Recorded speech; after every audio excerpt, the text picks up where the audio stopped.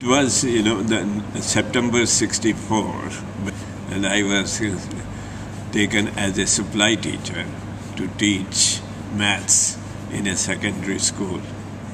So it was my first day when I went to this school, and they gave me a class of 30 children, mostly girls, for art and drawing class, which I never knew what is that type of class is that.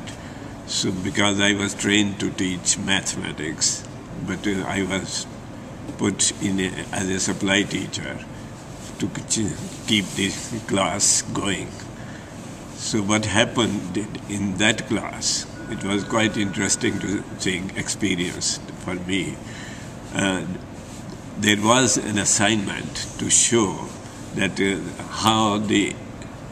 how you would draw an accident of two cars as a drawing on the drawing board. So one or two girls asked me, "Sir, how to do this?" In fact, I never knew myself. So I said, "Better you look to the other student next to you, how they are doing it."